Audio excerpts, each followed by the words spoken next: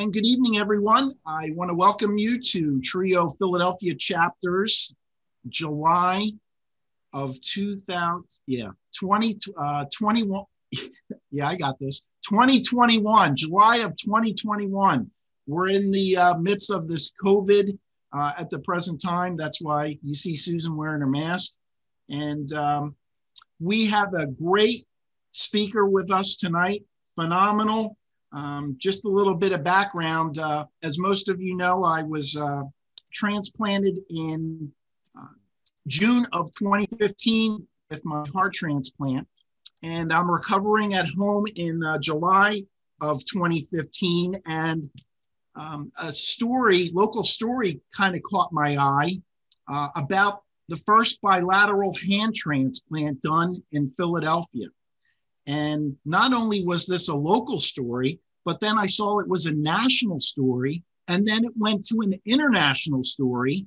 And then, of course, they talk about the Hospital of the University of Pennsylvania, Children's Hospital of Philadelphia, and also something very near and dear to me as a Pennsylvania Mason, the Shriners. And me being a Shriner with Lulu Temple in Plymouth Meeting going, wow, this is incredible. And of course, who's at the center of all this attention but our guest this evening, Dr. L. Scott Levin. Dr. Levin has really been around the block with things. He's trained with his pediatric orthopedic surgery at Shriners hospitals. And then he did congenital hand surgery at Duke for almost 20 years. And of course, he lands with us at Penn, both trained in orthopedics and plastic surgery, doing pediatric microsurgery, pediatric hand surgery, pediatric reconstruction surgery. And really this sets the stage for what we're going to be talking about tonight. And that is vascularized composite allotransplantation. So that we'll hear a little bit more about. So with that, I want to turn things over to our guest, Dr. Levin. Bill, thank you so much, and want to recognize Jim Gleason on the national scene. Bob Goodman, I know, I think we've met either through UNOS or I can't exactly remember where. And let's see if I can share my screen. There we go. How are we doing so far, Bill? You are doing terrific. So first of all, I'm going to talk about an aspect of transplantation, this so-called vascularized composite allotransplant.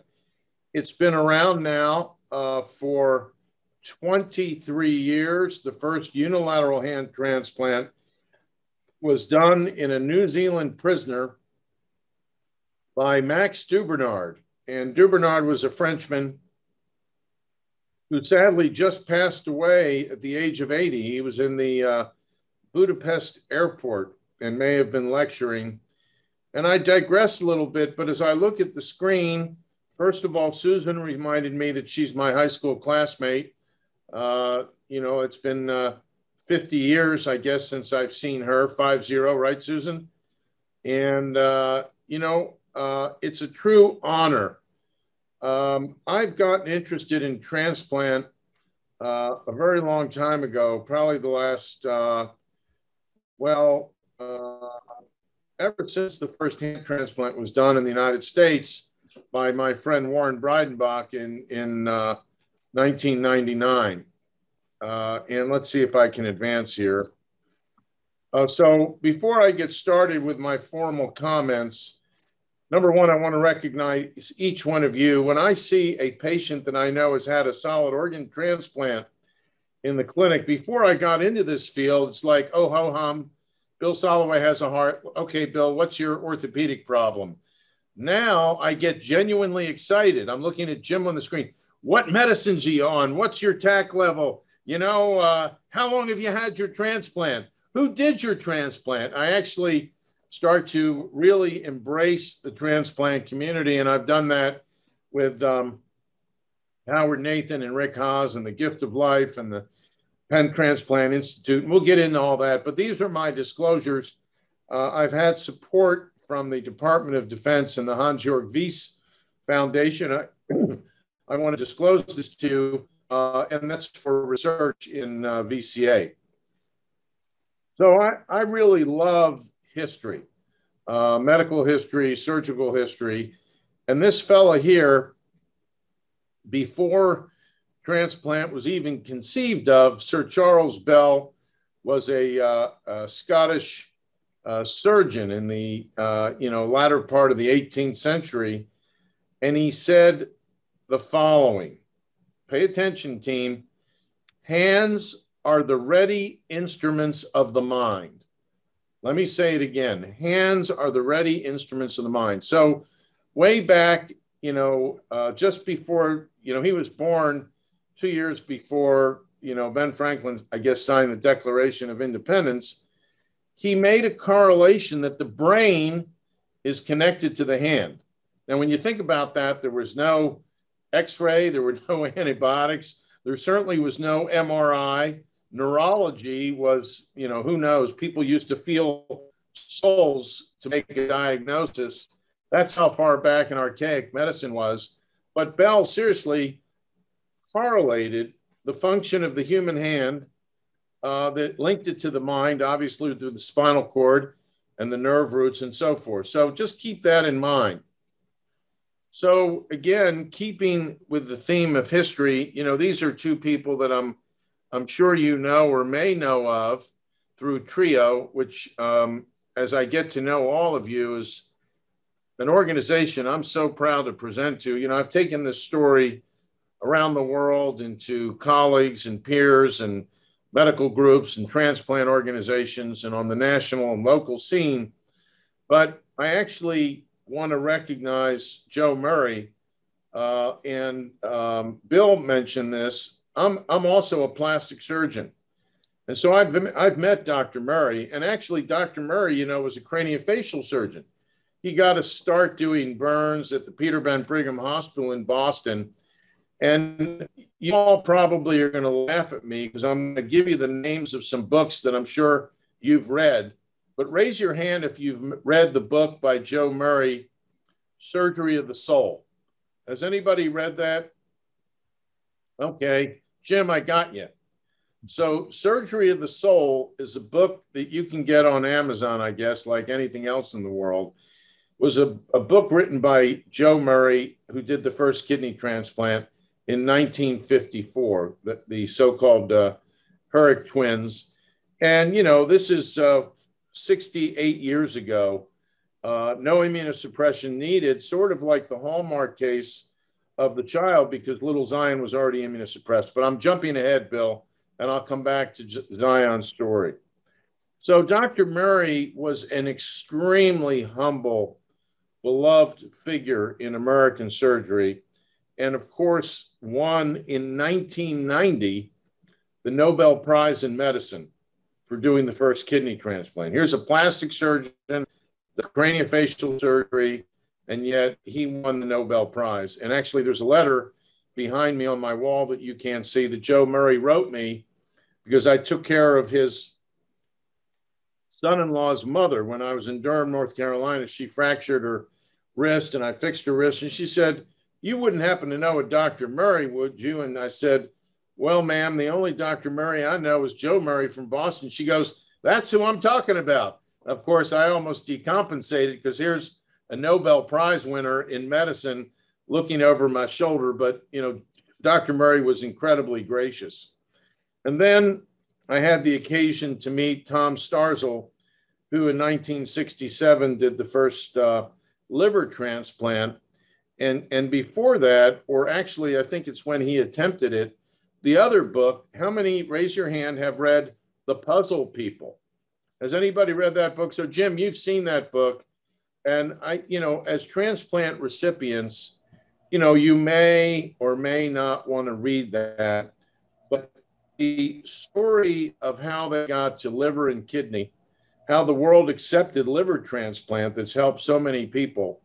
And by the way, I do all the artery repairs for the living donor liver transplants. There's an entire liver, and then we also have what we call living donor liver transplant, where a portion of, as you all well know, most likely, a healthy patient will donate his or her portion of the liver to a relative or a child and so forth. So I do all that work in addition to the hand transplants. And that, just as an aside comment to all of you, is so rewarding because it's, you know, of course, like all of you, it's a life and death surgery.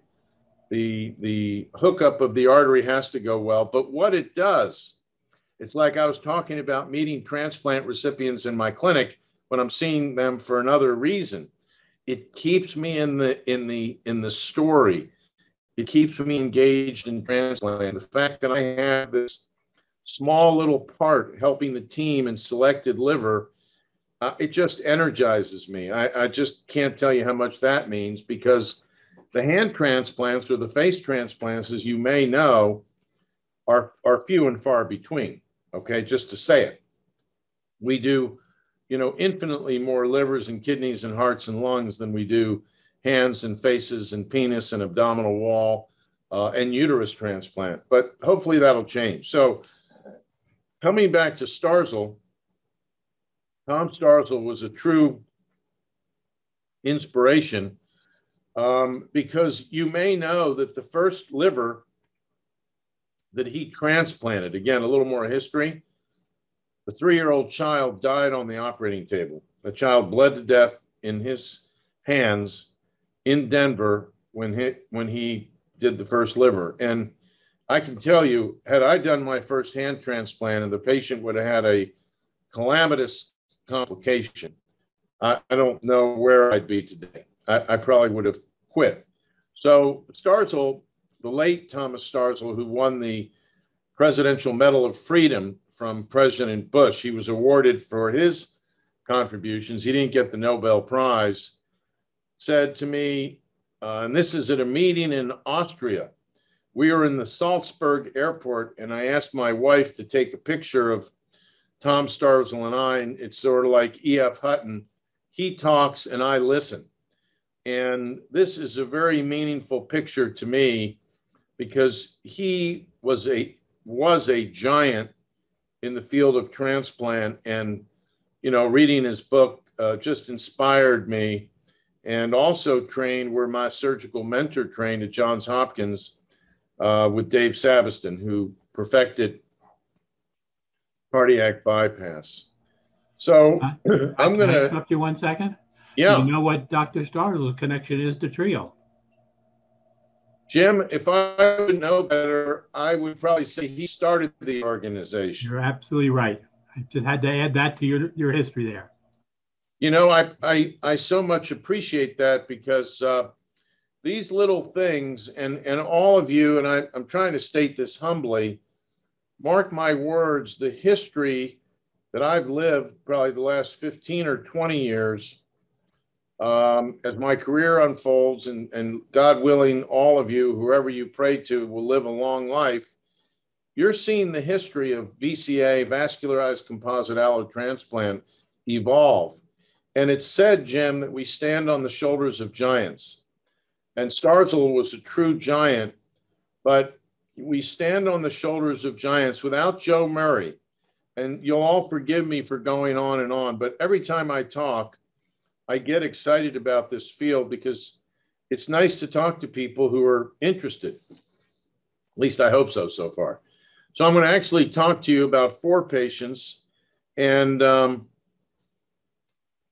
first one is Lindsay S. And this is all done by permission. Now, all of you had physiologic needs and life-saving needs, Bill. You know, you and Brian with his lung transplant. Without them, I don't have to remind you, you wouldn't survive. And so not only can I see both of you and all of you on the screen have a good quality of life, but you're living. VCA is a little different in that you can see this girl, her name's Lindsay S. She was a beautiful VCU, majored in fashion marketing. She herself was a fashion model. the age of 22, had a very handsome fiance. She had an intra-abdominal catastrophe. She became septic.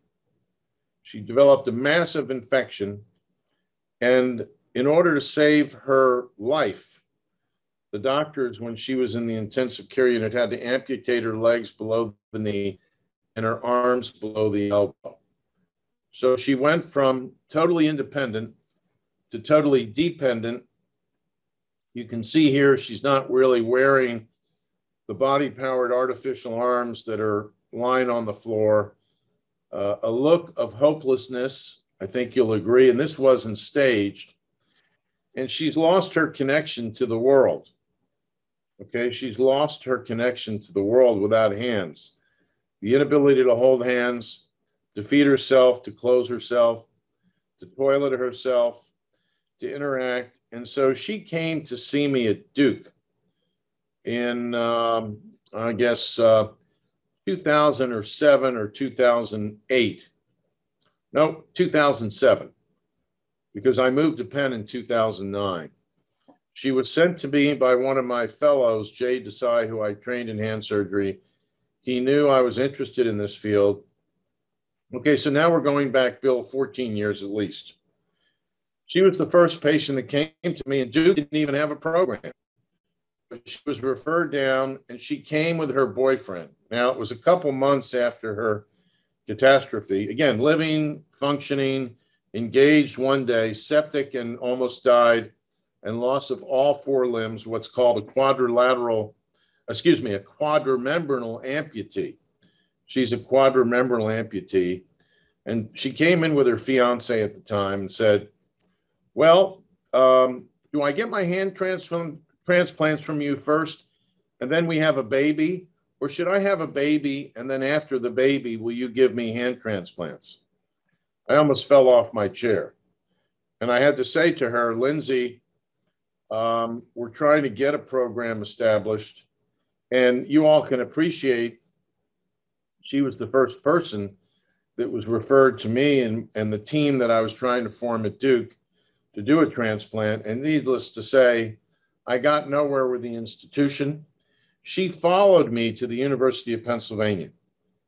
I kept saying, come back, come back. By the way, the next time she came for the second visit to Duke to clarify the transplant procedure, there was no boyfriend, there was no fiance. She was with her mother, and obviously he abandoned her, and then she was totally dependent on her mother. There was no fiance. So you can think about the challenges that this poor girl faced, losing her limbs and then losing her fiance, and the stress and the trauma emotionally and physically. And she's a gorgeous young lady, you know, she really is. So I didn't know what the heck to say to her. And then I moved to Penn, and I'll continue with my history lesson. So in 2009, don't forget, I think she came to me in 2007. In 2009, I came to Penn. And where I was shut down by the transplant program at Duke, chair of surgery, the hospital, nobody was interested. They thought I was crazy. And, you know, we're not going to support this, and we're not ready. And that's not why I left Duke. But I came and I arrived at I arrived at Penn, having spent 27 years at Duke. I was the chief of plastic surgery, moved and became the chair of orthopedics. I met this guy, Avi Shaked. Bill, you probably know of him. Everybody's shaking their head. Robert, you know him. And he's a force of nature. He's become a brother. We actually live in the same apartment across the hall from one another. The most incredible, dynamic, talented, hardworking person in transplant. And he's like the older brother I never had. And I was walking in the hallway in July of 2009, having been, you know, dismissed at Duke for trying to create a hand transplant program. And I said, Dr. Shaked, I'm Scott Levin. I'm new to Penn. I'd like to start a hand transplant program. And in his heavy Israeli accent, he said, sure, why not? So this is the cadaver lab that I built to do surgical rehearsals, and this is our team. And I put together the team, multidisciplinary team, all of my partners, everybody who does hand surgery. And this is us rehearsing for Lindsay. And so another quote, not from Sir Charles Bell, but good old Ben Franklin: by failing to prepare, you're preparing to fail. And all of you have had successful transplants. And I don't think you take it for granted, and I say that humbly and respectfully to you, but transplant surgery is very challenging, even when everything goes right. You know, it's timing, it's in the middle of the night, it's this and that. So here's our cadaver lab, and we spent 2 years working on the logistics of how to do a transplant at Penn for Lindsay. And this is the process we designed. You can see who's doing what, fixing the bones, the tendons, the arteries, the nerves. Brian, we hook up your pulmonary artery and your bronchus, man, and you got some lungs. It's a little more formidable when we transplant hands with all the different structures. But some of you have heard of Atul Gawande, who's also up in Boston. And this is literally the clipboard. And we wrote down every step so that we wouldn't make a mistake. And we practiced this in the cadaver lab, did hand transplant cadaveric rehearsals customized for Lindsay for about 1.5 years. Everybody assembled at night. The nurses came without compensation. I bought people a box lunch, and we learned and studied and prepared to do Lindsay's operation. And so a little more than 2 years after I arrived at Penn, remember I had to build the cadaver lab so we could rehearse. Here she is doing CrossFit. And the unique thing about Lindsay is her arms were transplanted at the level of the elbow. So the nerves from her as the recipient had to grow into the muscles and animate the muscles in her donor forearm, which is very formidable. In other words, if the nerves don't grow back, I can vascularize the new transplanted hands, right? But if they don't function and their fingers don't move, I've done her a disservice. But here she is doing CrossFit, and of course, she's in her, with pride, her lower extremity transplant. So she's gone from a quadrimembranal to fully independent function, driving, teaching CrossFit.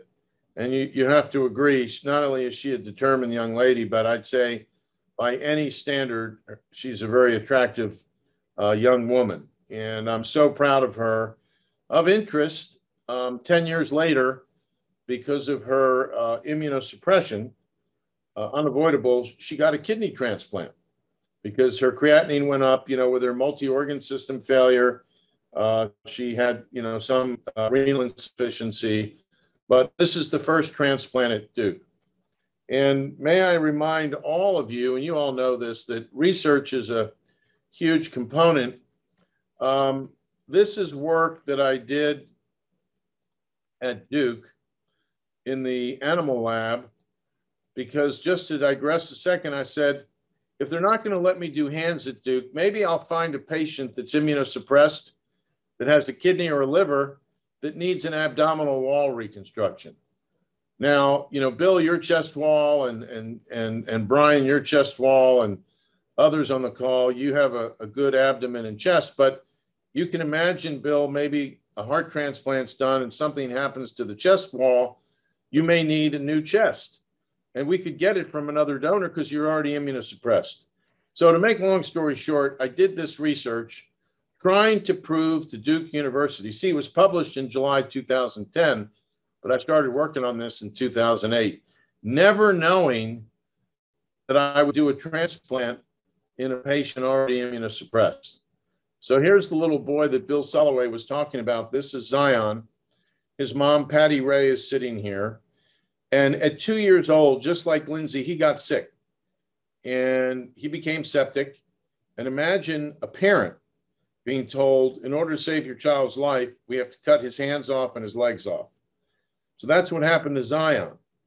Only he required from his mother a living donor kidney transplant because of renal insufficiency. This is Ben Chang, my partner and co-director. And this is, again, we had just finished Lindsay in 2011.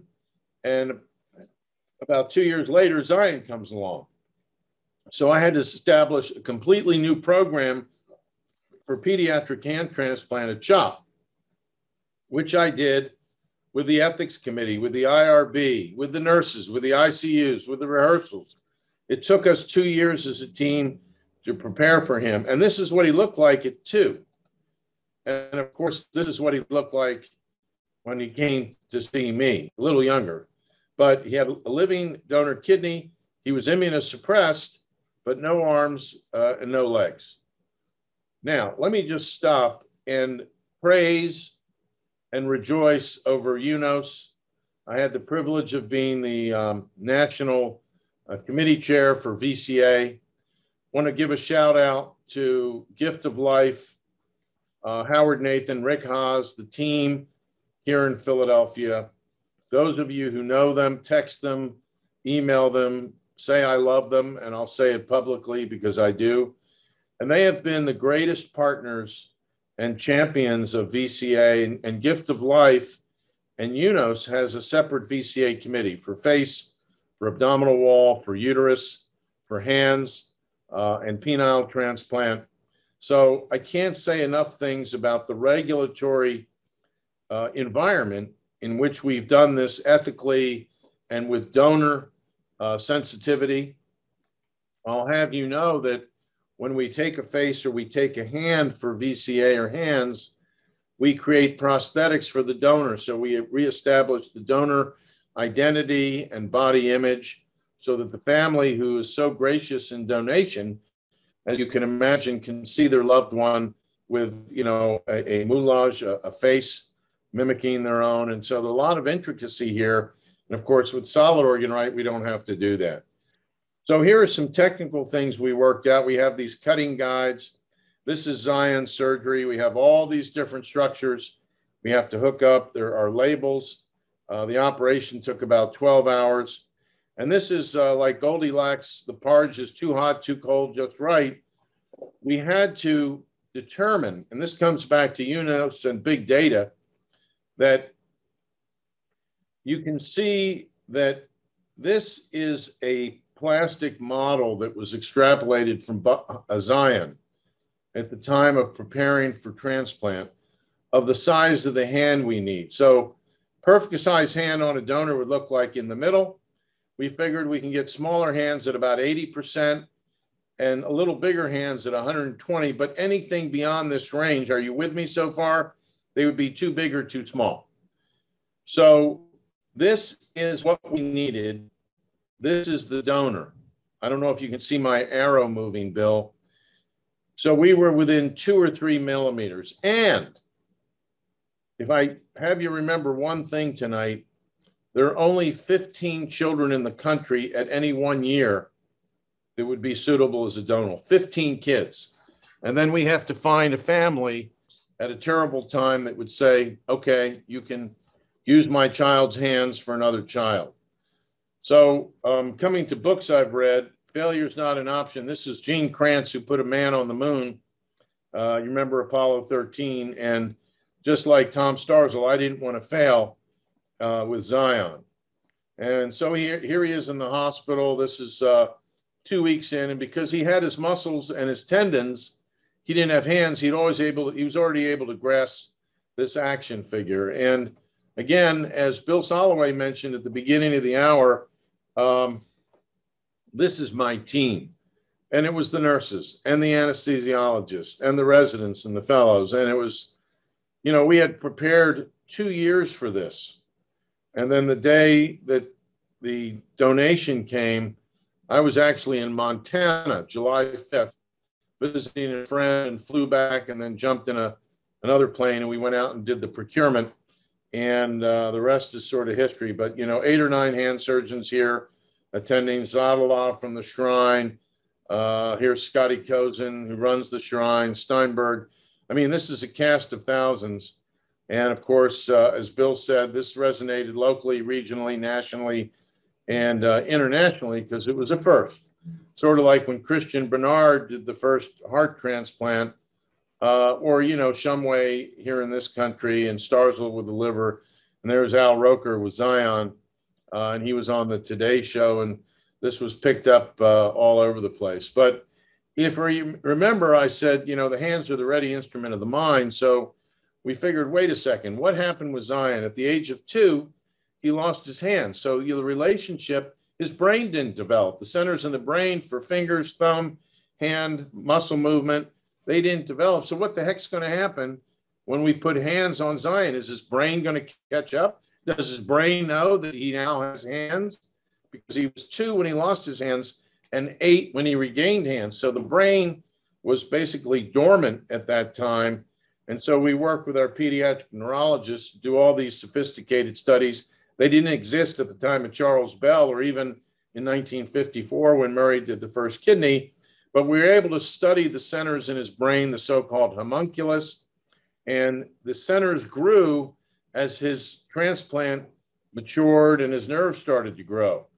And so here he is about a year later, and this is his function, and these are the transplanted hands with the PEG test, which is how we measure dexterity. You can see he has an opposable thumb, and none of this would have been possible. He rejected prosthetics, right? Here he is with marbles. Pretty cool, huh? And he does rock climbing. He plays the cello. He's now 14 and very, very functional. So here he is eating a sandwich. And so our reputation following Lindsay and then Zion, this fellow here, his name is Laurent Lantieri, and you'd have no reason to know him other than he has also made history on the world. He's done 8 face transplants in Paris, and their politics and everything. And he has a very successful face transplant program, but had trouble getting 2 women that came to him to get transplanted in Paris. Long story beyond this hour, he calls me up in his French accent. Scott, you know you have a very good program there. I'm wondering if I could send you 2 women that are quadrimembranal amputees, no arms, no legs, like Lindsay, like Zion, to consider for transplant. So he flew over from Paris to Philadelphia. This is a young woman, same story, became septic, and for 9 years had no arms, no legs. And we worked her up, and when the call came to me from Gift of Life, I called her. She was in Corsica, flew back to Paris, flew here, and within 14 hours of me calling her in Europe, she was underway to have her arms transplanted. And so here's her function, like Lindsay, below the elbow.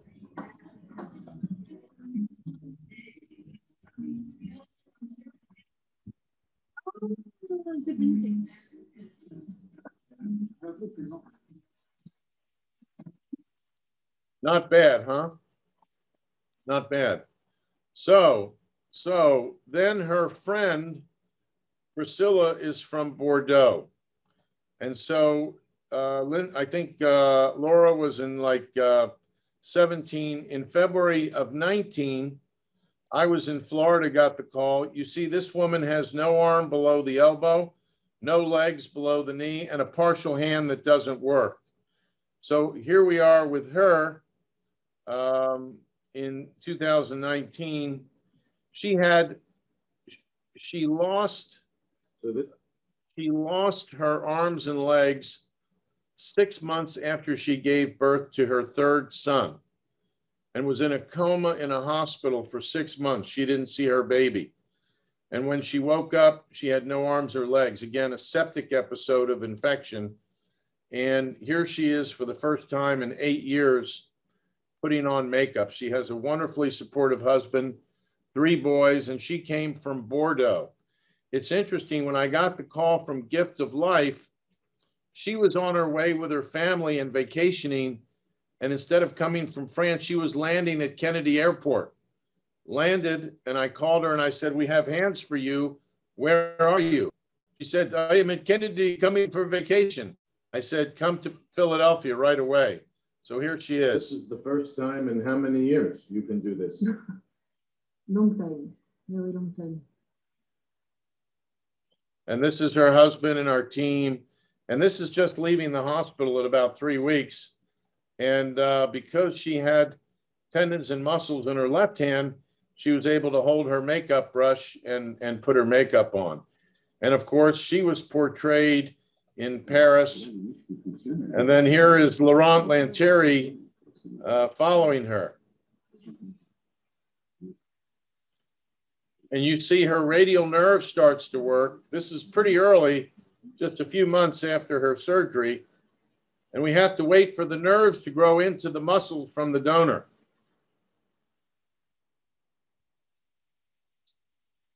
So distal transplant on the left.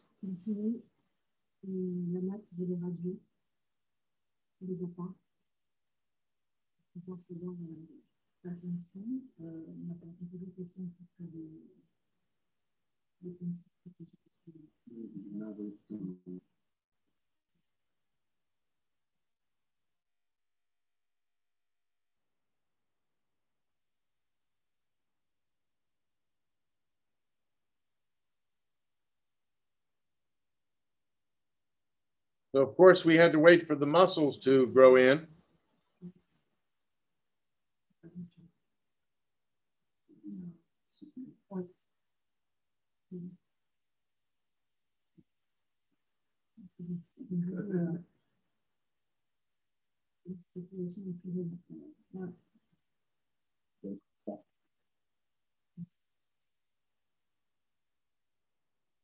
So this is very early on, but I'll show you her.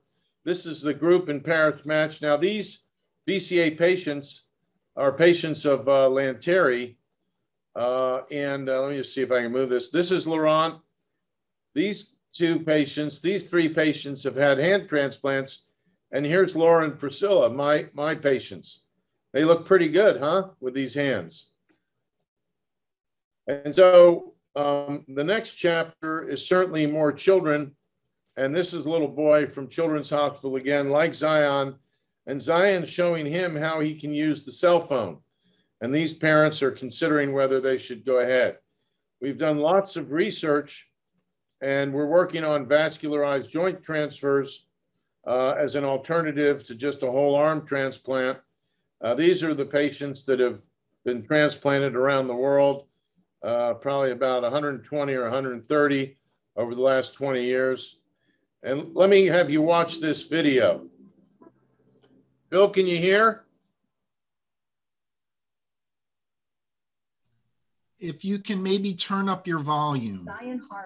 Now we can hear. Hands and legs below the knee. Willing to try the still rare procedure. Sur les conseils du professeur Lantieri, Laura s'inscrit sur la liste d'attente des États-Unis. Hand transplant surgery, a procedure so delicate and rare. Giving Lindsay new hands, real ones, from a donor. There's an expression in surgery. Preparation is the only shortcut you need.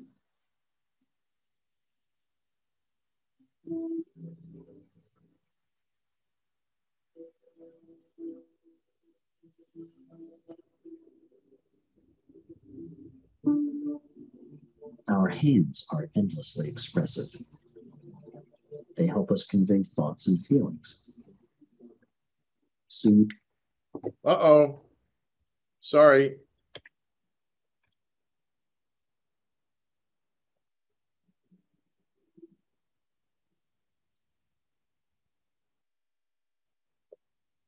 Sorry about that. Conseil du professeur Lantieri, Laura s'inscrit sur la liste d'attente des États-Unis. Hand transplant surgery, a procedure so delicate and rare. Giving Lindsay new hands, real ones, from a donor. There's an expression in surgery. Preparation is the only shortcut you need.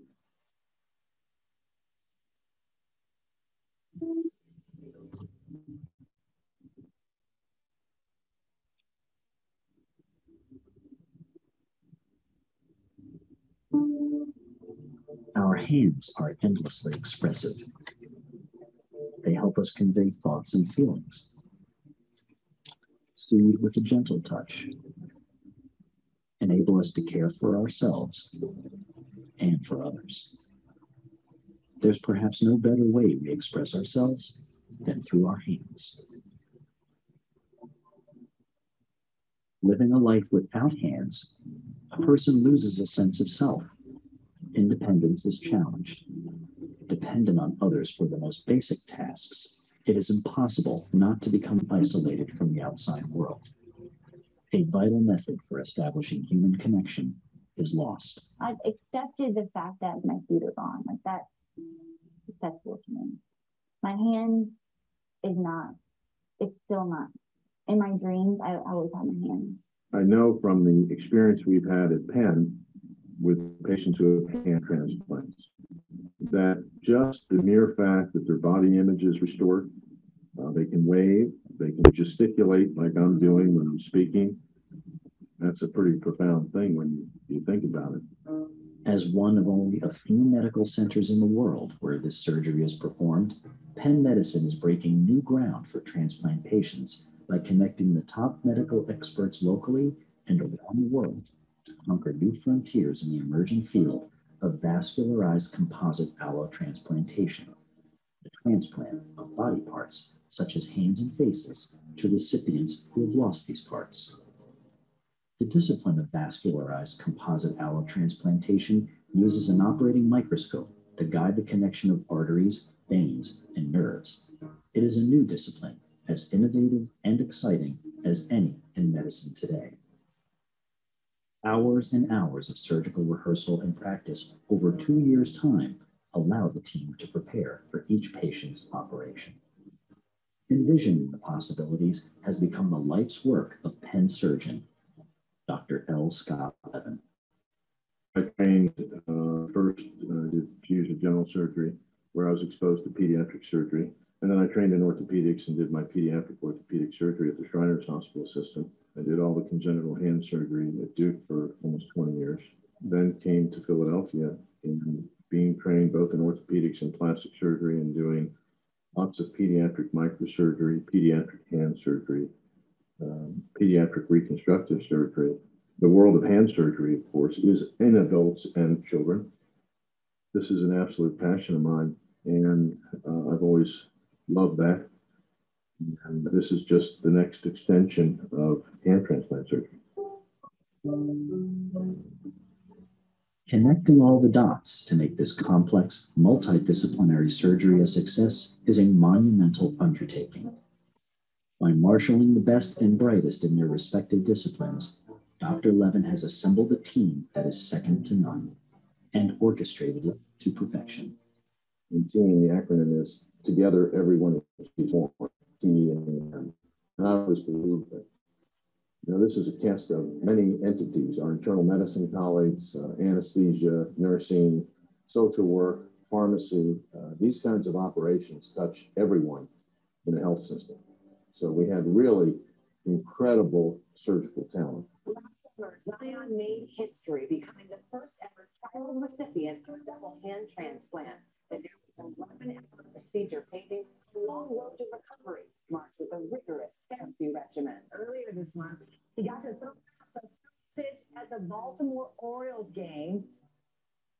Laura s'est très vite approprié ses nouvelles mains. Elle commence à plier ses doigts, à bouger ses poignets, à tenir des objets. So have you looked yet? No. That only looks deep down at this one thumb. They feel like normal fingers, you know, normal hands.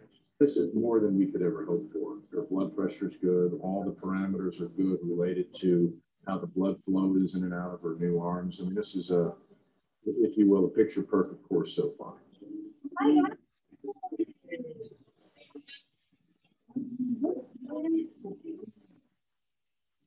What has happened at Penn Medicine is not science fiction. It is real science involving real people. Here, now, today.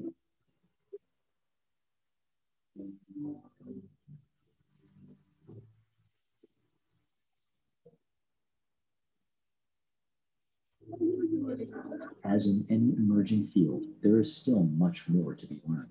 But with Dr. Levin's leadership in this highly specialized discipline, Penn Medicine is going beyond excellence and eminence to preeminence, giving his patients a chance they could only dream of a short time ago, to reconnect with others and with the world.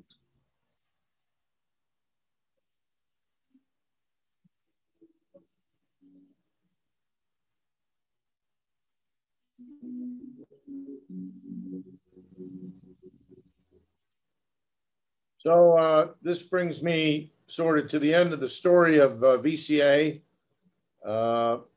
future limb reconstruction. I hope if we can solve some of the immunologic barriers for better medicines or strategies to prevent rejection. Nobody knows more about that than all of you. It's part of our regenerative medicine direction in healthcare delivery. Orthoplastic surgery is the term that combines the principles and practices of orthopedics and plastic surgery to clinical problems simultaneously. And I've never been more enthusiastic about VCA. It's an absolute pleasure to have met all you and be with you. And I want to thank you for inviting me. And to Jim Gleason, I hope that those around the country or the world on the YouTube or the profile you have of your trio will see this and help us along and be advocates. This is certainly very different than the transplants you have. But as I said, I stand on the shoulders of giants, and really you as an audience tonight, as I said, when people like Soloway or Brian, you walk into the clinic and I'm seeing you for carpal tunnel or a hangnail, and I find out you're a transplant patient, I just sort of light up. And so it's been a journey that I've been on. We have an incredible team here at Penn, my partners, the nurses, all the people that make this go, Howard, Nathan, Gift of Life, and then the UNOS and the whole, the global transplant community, people like Lanteri in Paris. And, I have friends in India who do this, and there are only a few centers now around the world that keep at it, but almost many, many countries have done this hand transplant stuff. And we got to fight because it's not covered by insurance or Medicare or Medicaid. And so we're trying to get funding for the select patients like Lindsay. I mean, I'm not going to ask you to project because you're all my heroes, but just think you had a family member that got sick and lost his or her arms and legs. And this is now a possibility to give them back. The one word that I'll leave you with that I learned from Laurent Lanteri about hand transplant, face transplant, and that word is dignity. That word is dignity, to have a patient live independently again after being dependent without arms or legs. That to me is what I do this for, and providing that to a patient. And I say, I'm smiling at all of you categorically. There's nothing, dignity is one thing, but living and holding the hand of your loved one and seeing your families, God love you all, but take away somebody's independence and you take away their dignity, that would be hard for me to live with. So I want to close on an upbeat note, thanking you all for your attention, and I'll be happy to answer any questions. Thank you. Dr. Levin, wow. Incredible stuff. And I really am honored to have you join us tonight and explain on a whole other level what's going on in this area. I'll ask you if you can stop sharing your screen so we can bring everybody up. Yep, there you go. Thank you. I'm sure we have some questions from the group tonight. Does anybody have a question that they would like to ask Dr. Levin? Jim? Doctor, I know with all our organs, there's a time limit when they can be out of body. How does that work with VCA, especially the hands that you're talking about? You had people way over in Europe coming over. Must be, how long can they be disconnected? It's a great question. We use University of Wisconsin solution. Our European patients were able to be within range, meaning here, before we did the procurement. So, we usually have about, I don't know, Jim, up to 20 hours sometimes before all the different teams from around the country can come for the procurement. And so when, for example, Laura got the call, you know, we knew she could be here in 14 hours. The answer to your question, though, we have about 4 to 6 hours of cold ischemia. So within about 4 hours, we got to get the blood vessels hooked up, no more than about 6. So that's how we roll. The other thing that really amazes me, thinking of what the donor family goes through in giving permission for that donation. Do you ever get to engage or meet the donor family later on or anything like that to be able to speak at all to what they've gone through? I think Bill, or maybe I apologize for not remembering. Well, Bill knows his donor family. And I believe that Lindsay, you have to reach out to the families, as you all probably know, through Gift of Life. I don't make that connection at all. The technical, regulatory, ethical aspects of that all goes through Gift of Life. Okay, that makes sense. And so it's equally anonymous in that sense. I can only imagine, I've met one of the face transplant recipients here in Philadelphia through the Gift of Life event they had. And I was absolutely amazed to hear the horrific situation that resulted in the need and what she went through and so forth. And yet she stood there and she said, if she had to do all over again, she'd do exactly the same thing, even to the event that caused it. Can you talk about the strength that must take for one of these recipients to face, one, their loss, and then to have the strength, despite that loss emotionally and every other way, to be the successes you're sharing with us? Well, it's a good point. You know, we've worked up, meaning evaluated, Jim, over the years, a lot of patients, and they've either decided not to go forward, they're not a candidate because of their, body function.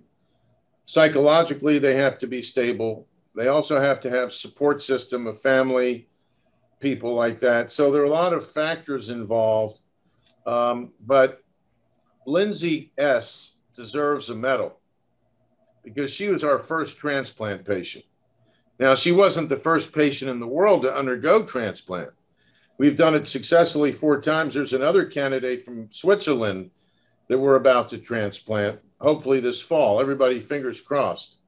But Jim, coming back to the psychology, we test, retest. When we're finished testing, we test again and sort of put people through, and I'll use this in a supportive way, the paces to just share how not dire, but how complex this is, the lifelong requirement for immunosuppression, the need to be compliant with therapy. That's not true for heart, lung, kidney, right? You get the organ in and God willing, you walk out of the hospital and Bill's riding his bicycle 100 miles and so forth.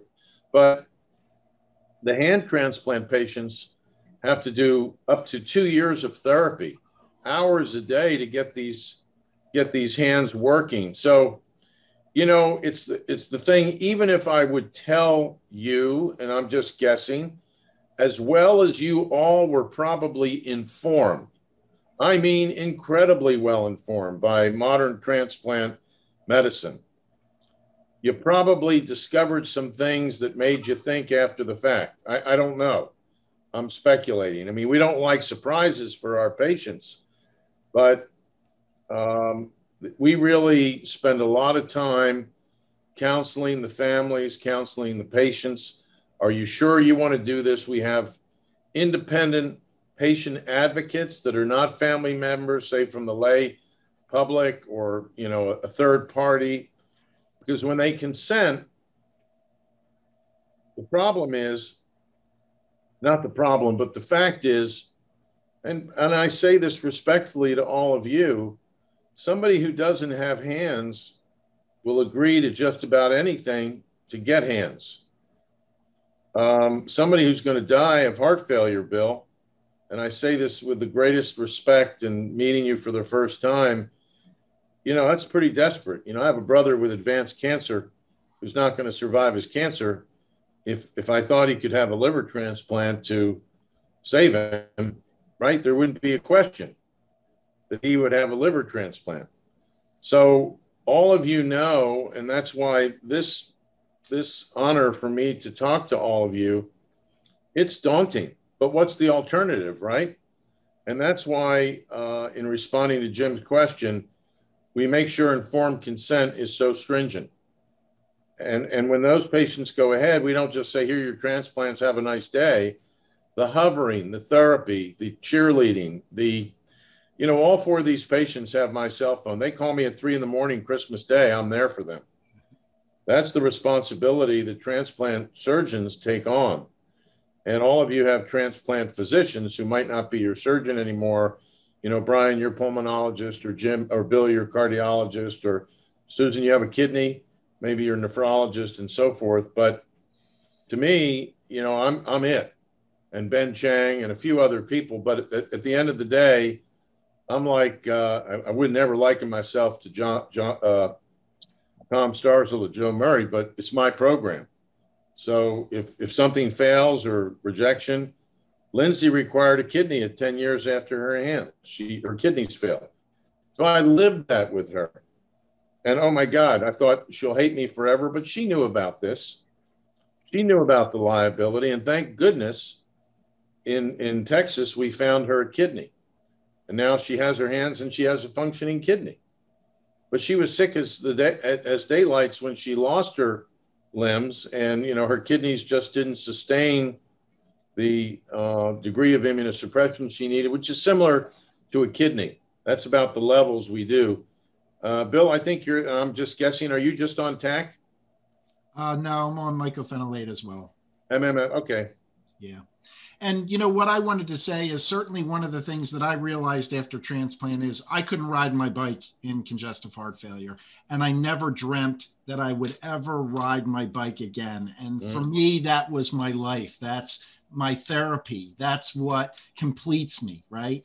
And I have the greatest respect for people like you that give us back something that we don't have. And in your case, the dignity that you give your patients back through the surgeries that you do. It's just incredible. And we're certainly honored to have you. And the one question really that is in the back of my mind, especially in a case like Zion, right? So he's going to grow into a young man and then into an adult. And how do his hands know to grow with him? They're growing. The growth plates called the physis, the epiphysis, they're open. We knew that from the pediatric replant experience where child traumatically loses his hand, we put it back on, it grows.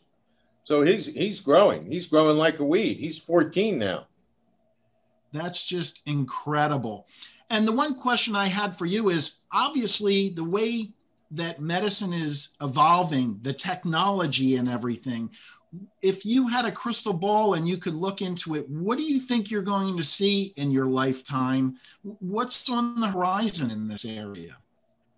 I want this to be mainstream. I want VCA to join heart, kidney, liver, pancreas.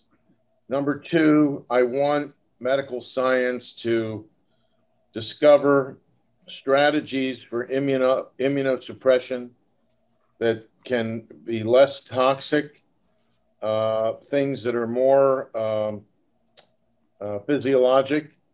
I'd like us to solve the problem of, despite perfect patient compliance, a better understanding of what may happen and the need for retransplant after 15 or 20 years chronic rejection, or the organs, whether it's a hand or a face or another organ having to be retransplanted.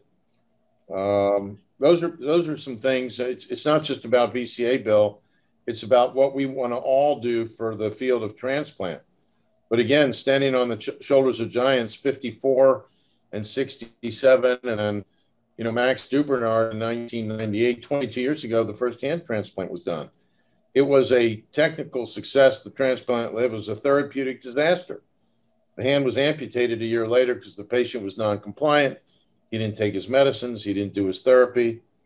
And it set the field back. So, boy, Soloway, do I have hopes for the field? You bet. And, you know, the next many years of my career, as long as I am on earth and practicing, I'm very impassioned about bringing this further. You know, I just have to share that with you. And, you know, I'd say challenging to your group and trio, naturally, Jim, anything, you know, that you can do to help us continue to be part of you. You know, I'd ask you to call up Bo Pomahawk at the Brigham and ask him about his face transplant program, or Brian Gassman. You think this is important? Talk to Bo Pomahawk or Brian Gassman at the Cleveland Clinic, or, you know, Kurt Citrullo at Harvard for penile transplant, or Rick Redette for penile transplant, for our wounded warriors, you know, to restore dignity and gender affirmation and things like that. This is a field that we need. And then the other thing is, you know, we have a uterus transplant program here. So the congenital abnormalities in women who can't conceive, we've done a couple of uterus transplants here. We've had 3 babies born to women who never thought they would be able to deliver a baby. They don't have to adapt. They've gotten donors from either a friend or a deceased donor, and they're little babies 9 months later. So, you know, this is a field, this VCA field, I'll fight on forever. But, you know, there's some challenges because it's not life-saving. It's quality of life impacting. And that's the difference. And if we can utilize your group in any way, and I'm putting pressure on you, Soloway, to at least continue the awareness of what we can do with you and your colleagues, and Robert, and I see John on here, and Susan and Steve and Brian and Sue and Jim, that would mean a lot to me. That would be the only sort of payback, is to keep this aspect of organ transplant moving forward. And we're at risk for it not moving forward if we can't get it funded. The question? Yeah, no, I just have a couple of comments. As some of you already know, because I put it in the chat, although I recently rolled off the board of the OPTN and UNOS, I was the visiting board member for the last 2 years of the VCA committee. So Bohan, I know a little bit, but in his case, it was all virtual. Linda Sedalis, I know as well, because she chaired the committee the year before. And you know, you said a few words earlier today, which is absolutely true in my view, and that is this needs to be more mainstream VCA. And I think there has been an awful lot of hard work done by the VCA committee and others who have approved VCA to become to get into the mainstream. And just one last comment. And the last board meeting that I was a part of, I guess it was really the executive committee, where well, no, I guess the board meeting, where there was approval of a couple of dozen or more VCA programs in hospitals around the country.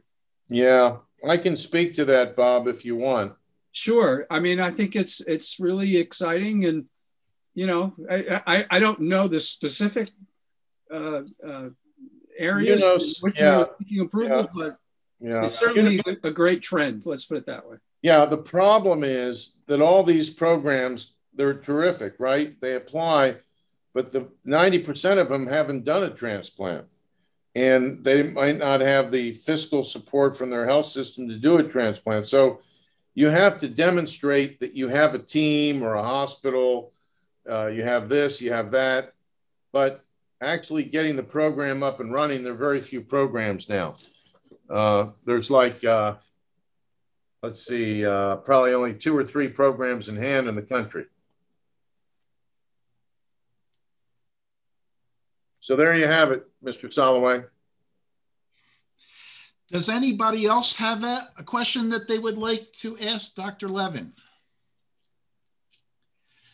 Well, with that, I just again want to thank you for joining us and sharing your passion with us, giving us a bigger window to look through in regards to what's happening in the area of VCA and what we can look forward to in the future, and know that a pioneer in this area. We're really glad to have you in Philly. It's an absolute privilege, and good luck with your organization, and anything else you need to advance transplantation in the United States, you can call on me. We really appreciate it.